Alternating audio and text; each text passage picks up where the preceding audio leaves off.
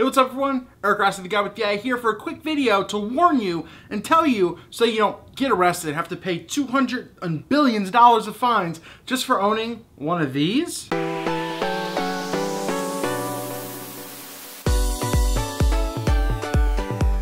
So as sarcastic as I made that intro seem, it's actually true. So today, when you're actually watching this video, December 21st, 2015, if you own a drone or a UAS or quadcopter, an unmanned aircraft system, you have to register these products that you have now. And that goes from now on, December 21st, 2015, on until whenever this thing changes or doesn't change, or if you've previously bought one. So basically, if you own one, if you plan to own one, you're gonna have to register your drones with the FAA. And really, this is only within the United States as of right now, it's not international. And that's basically a way for them just to keep track on you to see, you know, who's registering the drones, who's buying them, and kind of, you know, why you're buying them, even though that really doesn't go into it. But you have to register these drones. I'm gonna give you some facts and information, some of the penalties if you don't, if you get caught, you know, without that, and some of my final thoughts as we go along with this, but you gotta do it. As I just said, today, December 21st, 2015, you need to register your drone, and you have until February of 2016, where there will be no penalties, so they give you that grace period. But if you do it before January 20th, you're charged a $5 credit card fee. You actually get that $5 refunded. So they really just want people to register their stuff. It's just an incentive for them to do that. And these certificates and these numbers and unique numbers that you get that you will have to display on your drone will be good for 3 years. And they say you have to renew every 3 years. So as I said, you get a unique ID number, which will be you know, finished when you finished all your stuff, and you get an email sent, and your certificate of, you know, whatever will also be emailed to you. You don't have to print it out. You don't have to have it with you. But if you're ever in a situation where you're flying outside, and let me mention that now, if you only plan on keeping a drone indoors, which is really kind of pointless, you don't have to have a unique number. You don't have to register. But if you plan to go outside anytime, you have to have that number in case, you know, you get called out for it. You need proof that you're registered unless you face some of these fines. But you get a unique ID number. You have to put that onto your drone so that way it's visible, or your quadcopter, so that way an authority figure can see it.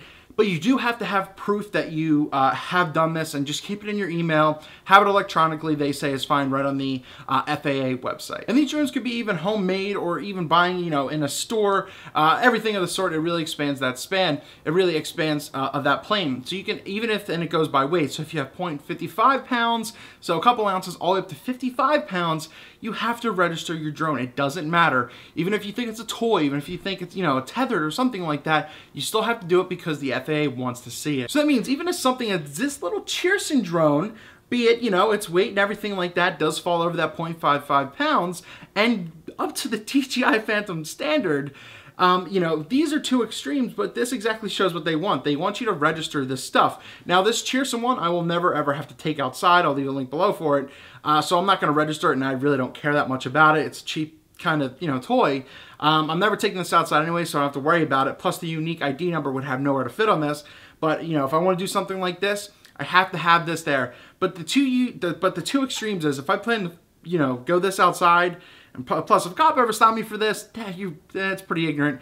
But, you know, bam, this is the two things that you would have to register. And that being said, you only have to have one unique ID number for all of the kind of drones, quadcopters, whatever you want to call it, as you have them. So you don't need to register each individual one. You can use that one number to display on those, because it's really just showing who it's from and who is using, you know, that type of equipment. And it really all depends on, you know, it doesn't matter if it's for fun or if it's commercial use, it's for the entire market. The penalties really do get quite harsh, and it is kind of bullshit, but they do get harsh, and they do want people, you know, registering these drones. So they have a couple things. So the FAA civil penalty, they're saying, could be $27,500, but then that can range to other fines and procedures from $250,000 all the way up to even 3 years in jail, in prison, if you are found your drone is not registered, if you're stopped by an authority figure.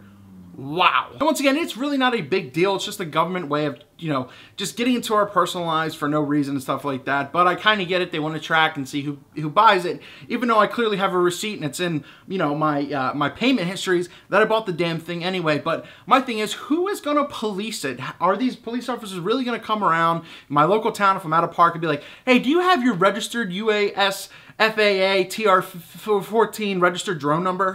No. But it's essentially free, so just do it anyway. And that's our advice, and this is my reminder to you. That's the key information. And even I looked at some funny things as well. It's like, oh, do you even have to register a balloon? And interestingly enough, you don't. No balloons, no frisbees, paper airplanes, you don't have to register. And I guess they had to explain that out. They say you can't fly more than 400 feet, which has pretty much been the benchmark anyway, since all of this stuff has been, you know, for the past year and a half, when all this stuff has been, you know, coming to fruition, which is essentially like a 30 or 40 story building. And if you lose pretty much visibility of it, and that's pretty much over 400 feet, because that's pretty damn high. So that'll round out the video there. Register your drones. I'll have the link to the FAA website down below if you're within the US.